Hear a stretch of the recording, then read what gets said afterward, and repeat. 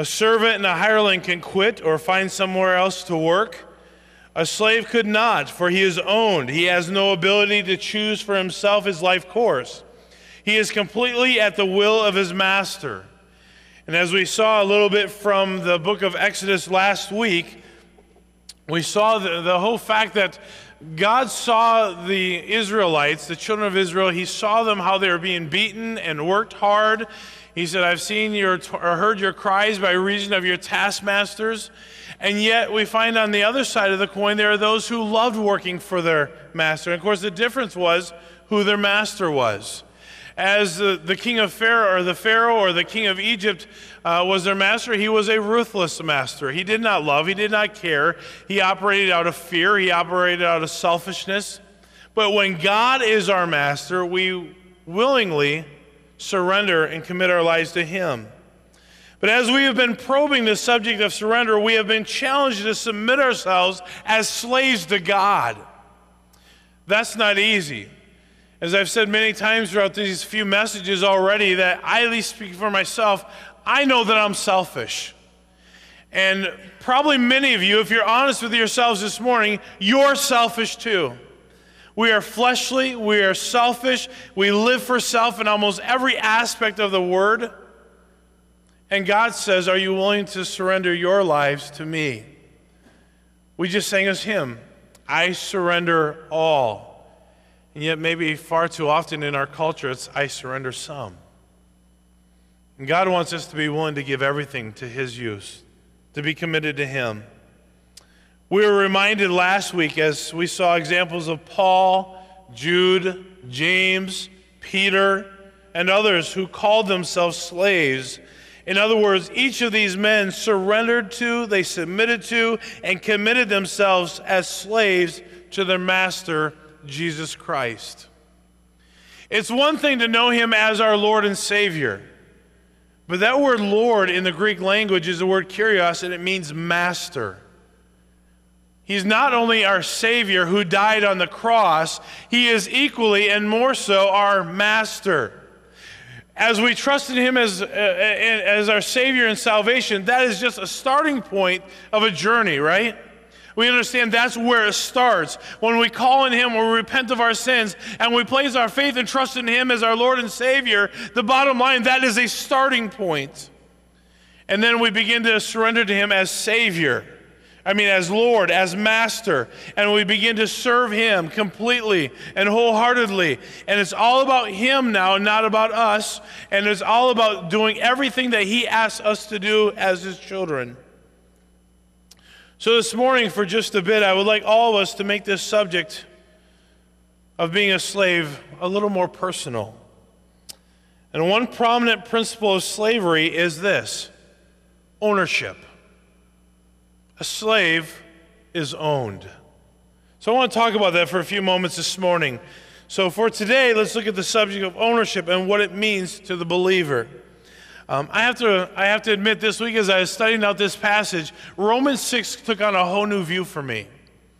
And as we read it, I'm going to highlight some things, and maybe it'll take a new twist for you as well and find some of the gold nuggets that God has for us from this. In many of your Bibles, it may have something like this, a heading, a new life in Christ, new faith in Christ, something of that nature. But if you would follow along as I begin to read in Romans chapter 6, verse 1. It says, what should we say then? Should we continue in sin so that grace may multiply? Absolutely not. So let me stop right there just for a moment. We know that God's grace is sufficient. We know that God's word says in 1 John 1:9 that if we confess our sins, he is faithful and just to forgive us our sins and to cleanse us from all unrighteousness. Now, some of your translations may put it this way: should we continue in sin just because God's grace abounds? God forbid. Or absolutely not. Of course not.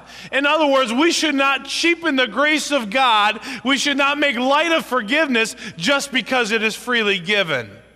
In other words, we don't continue doing a life of selfishness, a life filled full of sin, knowing that, well, if I sin, oh well, God's going to forgive me anyway. So he poses this question: should we continue in sin just because we know that God's grace is going to cover it? Absolutely not. He goes on here. How can we who died to sin still live in it?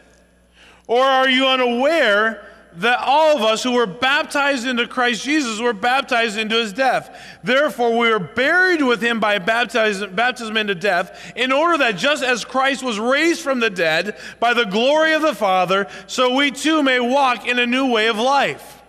So the bottom line is, and we've said many times, and I'll say it again, baptism has an important picture revolving around it. As we stand in the water, we form a cross. What did Christ do on the cross? And by the way, it is a public testimony of what has taken place privately in one's heart. So the importance of baptism is that we stand out and we proudly, unashamedly say, I identify myself with the life of Christ. And as Christ died on the cross, he went under.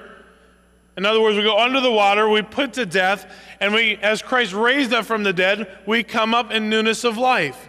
So it is symbolic of this new life in Christ. I am unashamedly proclaiming to those who witness my baptism that I'm a child of God. I have died to myself. I have died to the old life before Christ that is now buried. And now as I come up out of the water, I come up in newness of life. I am a new creation in Christ.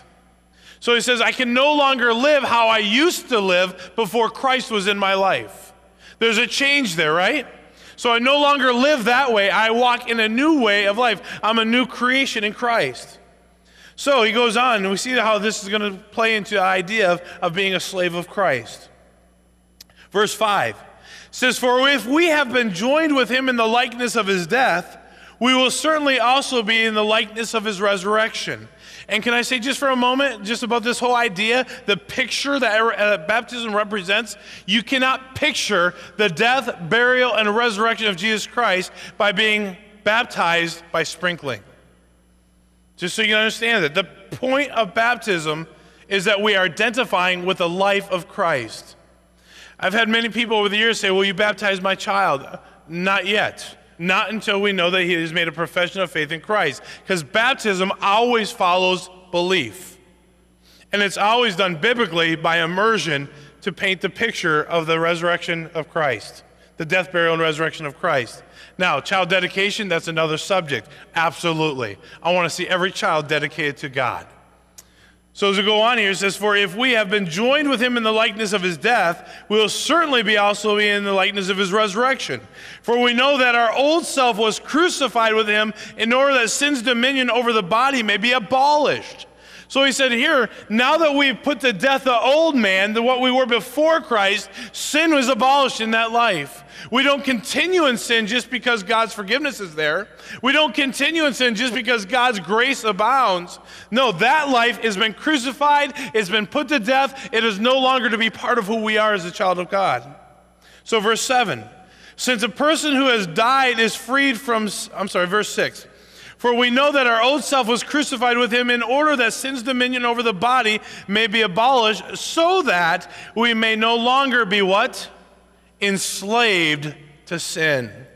You see, all of us need to realize something. We are all slaves to something or someone. And God's word makes it clear. We should not be, because of our new relationship with Christ, we should not be a slave to sin. There should be something. We've been set free from that, according to God's word. Since a person who has died is freed from sin's claims. There's the freedom.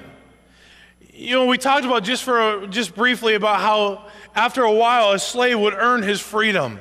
And once he is freed, he is freed. And from that point on, he has the ability to choose because he's been set free. And in the same fashion, as we place Jesus Christ in our life, as we surrender to him as our Savior, we are set free from sin's bondage, no longer enslaved to it. Now, if we died with Christ, verse 8, we believe that we also will live with him because we know that Christ, having been raised from the dead, will not die again. Death no longer rules over him. For in light of the fact that he died to sin once for all, but in the light of the fact that he lives to God. So death has been taken care of. He's no longer going to die another crucifixion. He is living unto God. Verse 11, so you too consider yourselves dead to sin, but alive unto Christ, to God in Christ Jesus. So he sets the record straight here. We are no longer enslaved to sin, but now we're slaves of righteousness, we're going to see in just a moment. So verse 12, therefore, here he says again, almost a reiteration of verse 1, therefore do not let sin reign in your mortal body so that you obey its desires, and do not offer any parts of it to sin as weapons of unrighteousness, but as those who are alive from the dead, offer yourselves to God and all the parts of yourselves to God as weapons for righteousness. For sin will not rule over you because you are not under the law, but under grace. So he sets it very clear here. There is a new way to live our lives. And the lives that we live are to be lived in righteousness, not in slavery to sin. He goes on here, verse 15. What then should we say because we are not under the law, but under grace? Absolutely not. Do you know that if you offer yourselves to someone as obedient slaves, you are slaves of that one you obey, either of sin leading to death or of obedience leading to righteousness? But thank God that although you used to be slaves of sin, you obeyed from the heart that pattern of teaching you were transferred to. And having been liberated from sin, you became enslaved to righteousness. Now think about this just for a moment. Couple of key verses here, verse 6 and verse 17. We were once enslaved to sin. And we've heard it said many times in many ways that sin always takes us deeper and keeps us longer and costs us more than we ever expected. We don't anticipate the grip that sin can get on us. You ask a person who's an alcoholic if they thought the first time they took a drink that they'd become an alcoholic, I guarantee you they'd say no. I guarantee you if you ask a person who's been all wrapped up in meth and crank and all kinds of other drugs, if the first time they took it, if they thought they'd become addicted to it, I guarantee you they'd say no. You ask a person who has a gambling problem, if the first time they made that bet, if they thought they'd become addicted to it, I guarantee you they'd probably say no. Sin always costs us more. Sin always keeps us longer. Sin always takes us deeper than what we anticipate or ever expect. But the bottom line is this. As children of God, he says, you've been set free from that.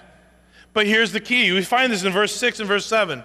First of all, verse 6 is to be reminded of this. He says, for we know that our old self was crucified with him in order that sin's dominion over the body may be abolished so that we may no longer be enslaved to sin. You've been set free. And you don't have to serve the master of sin. And then down in verse 17, he says this, but thank God that although you used to be slaves, the word used to has the idea of what? It is past tense. It was before you became a child of God.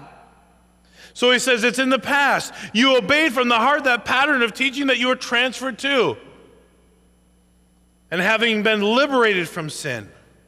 So there is freedom available. So in the past, we were enslaved to sin before we placed our faith and trust in Christ. And then we see something else according to verse 18. Now we are slaves to righteousness. Now, he makes it very clear in verse 16. Here's the determining factor, verse 16. Whether you are going to continue as slaves to sin or whether you're going to be enslaved to righteousness, the difference is found in verse 16. Once again, he says, don't you know that if you offer yourselves to someone as obedient slaves, you are slaves of the one you what? Obey. So the bottom line is, it really does come down to a choice in how we want to live. Does it not? You are enslaved to the one you obey. So if we wake up in the morning and say, I am going to live for self, I'm going to put self on the shelf and I'm going to look at everything that's wrapped around that and say, man, that self looks good. I'm going to serve it today. And if by our actions we obey what we want to do, you're enslaved to sin. But if on the other hand we say, wake up in the morning and say, God, fill me with your Holy Spirit. Help me to be the person that I need to be before you. Help me to be like Christ. And God, help me to be filled with your righteousness today. And we're going to put that on the shelf and obey that. Then we are slave to righteousness. And the bottom line is, it comes down to which one you want to obey. It really is a choice. And when I'm living selfishly in the flesh, putting self on the throne of my life, I'm enslaved to it. And in those moments I say, God, fill me with your Holy Spirit and help me to live righteously. Then I offer myself as a slave to righteousness. But I know that my flesh is weak and my flesh is strong. at the same time. It's weak in that it doesn't always do the things that I should, and it's strong in the sense that it does the things that I don't want it to do. Just like Paul said. We will be obedient slaves to someone or something. So the question we need to answer this morning is, who are we living for? What are we living for? If God says this should be a part of our past, is it still dominating our lives? If being a slave to sinfulness and selfishness and fleshly lifestyle, is that part of our life? Is that what consumes us? Is that what brings us joy or comfort? Or is it living for God? Because it's our choice. The one you obey is the one that you are enslaved to. And remember, if ownership is the issue, if ownership is the issue of slavery and surrender, the bottom line is, according to 1 Corinthians 6, 19 and 20, you know the verses. He says, don't you know that your body is a sanctuary of the Holy Spirit who is in you, whom you have from God? And next, what's the next phrase? You, say it with me, are not your own. If ownership is the issue, you're not your own as a child of God. And then it goes on to say, you were purchased with what? God's own blood. He paid the price. As we were put on the auction block, Jesus Christ says, I'll pay the price. And he went to the cross of Calvary, he shed his blood, and the purchase price was paid. We don't own ourselves any longer as children of God. We're owned. And if ownership is the issue, then he owns us, and we are subservient to his leading. And in 1 Corinthians 10, verse 31, he says to do all to the glory of God.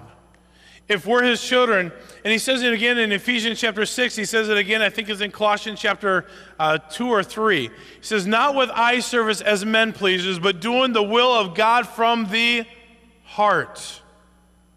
So as the bottom line is, we follow the progression. If ownership is the issue, he owns us. That's settled, not up for debate any longer. And if he owns us, we're to do everything to the glory of God, not with eye service because people may be watching us. The children of Israel had taskmasters, and they watched. And if they did not perform, they were beat. But the bottom line, he says, that's not the motivation behind our service. Not to be doing hard work when our master is watching us, but doing it from the will of God from the heart. Romans chapter 12. I beseech you therefore, brethren, by the mercies of God, that you what? Present your bodies a what? Living sacrifice, holy, acceptable unto God, which is your reasonable form of service or spiritual worship. God says, you worship me when you obey me. When we surrender all, when we say, God, you have everything, that's it. It's a one-time give, and we say, God, there's no turning back. I've decided to follow Jesus. No turning back, no turning back. And in 1 John chapter 3, verse 22, we're to keep his commandments and do the things that are pleasing in his sight. Why is that so hard sometimes? I think it's hard because, once again, we're selfish. Why do couples fight? Why is there disagreements between a boss and employer, between a parent and children? Why is it? Because we all want what we want. We're selfish. And how dare you tell me what to do? I can do what I want. We don't want to be submissive to anybody. We don't like authority in our lives. Anybody enjoy authority? No. We don't like it.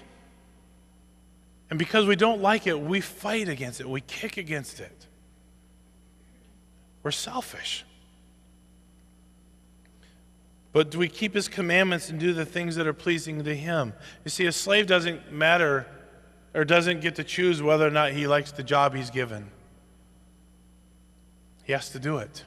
And he has to do it well, or there are consequences.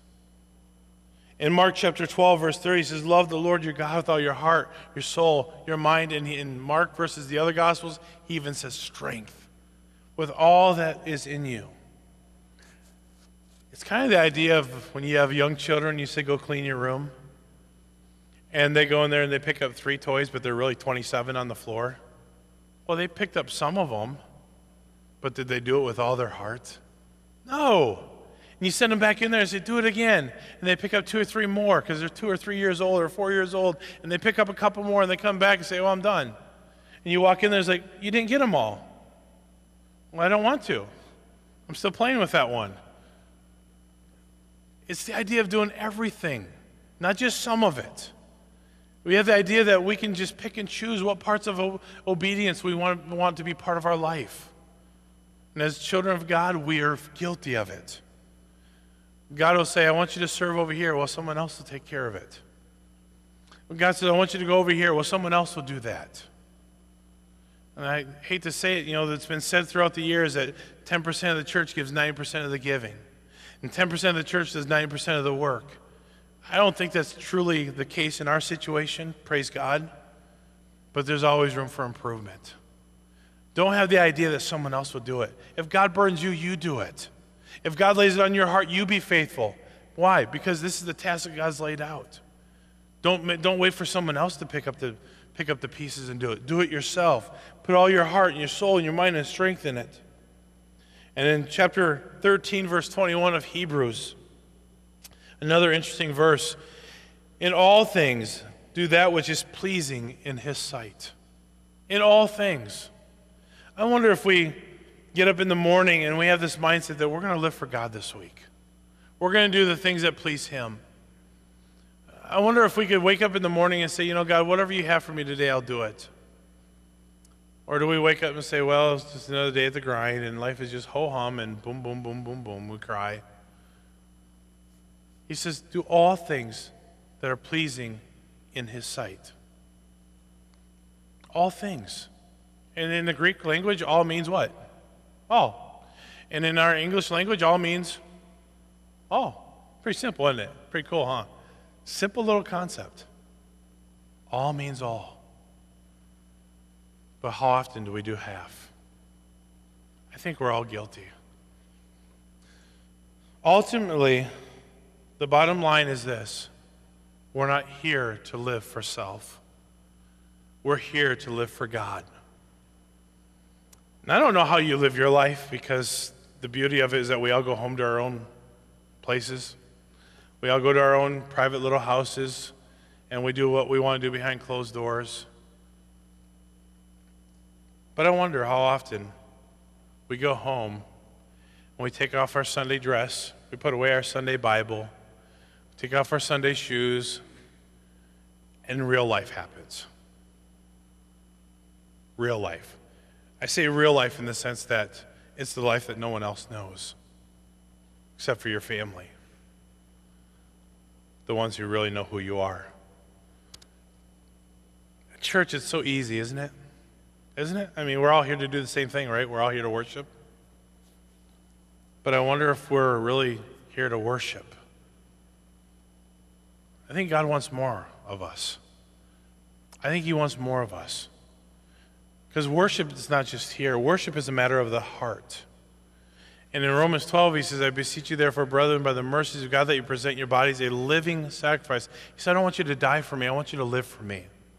I want your sacrifice to be a living one, not a dead one. I don't want you to spill the blood. I want you to live for me. I want you to expend your energy. I want you to expend your breath, your life. Go all in for me. And this is your spiritual form of worship or service. And so really our worship should be every day of the week. And our worship should be all about serving others, serving God by serving others, sacrificing our lives to fulfill his will. I'm so thankful that God hasn't technically, theoretically, realistically, however you want to look at it, made us slaves with somebody over with a whip. I don't know that I can handle that. I just want to lash out and shoot somebody. I'm just saying. Because we don't like authority, like you don't like authority either. But I wonder how often we just say, well, that sounds great in theory. But where do we live? Where do we live every day? Are we really submitting ourselves? That's a challenge. Say, God, no matter what it is, I'll do it. Whatever burden you lay on my heart, I'll do my best to fulfill it. God, if I need help, I'll ask for it. But God, you got me. I'm all in. Every day of the week, not Sundays, not when you have a big event going on, but every day. That's harder. That's real life. And he says, but here's the difference. You were once enslaved to sin, but if we know Jesus Christ and he's our Savior, we're now enslaved to righteousness. And the choice is ours, because whatever one you obey is the one that you're enslaved to. Let's pray.